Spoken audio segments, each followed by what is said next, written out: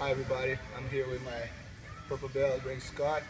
We're going to show today a little video about arm drag from butterfly into arm lock. Okay? So basically what we're going to do here is controlling the elbows. When I'm on a butterfly, I always want to have my head ahead from my knees, so I'm not working my core.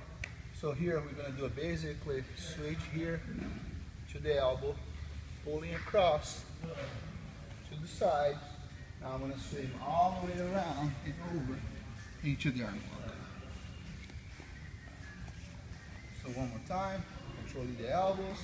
I'm going to slide my hand down to the wrist as I cup on the other side, off the way. Look, I want the arm to follow me here so I can get off my way. Hand to the floor, out of the way, arm drag. Now from here, my hand's going to swing all the way around, knee follows it, and we got the arm lock at the very end.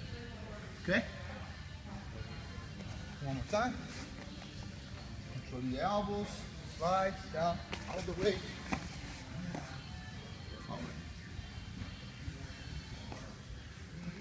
Alright, this is the technique of the day.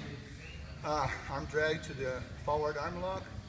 And don't forget, the black belt is the only white belt that never gave up. See you guys next time.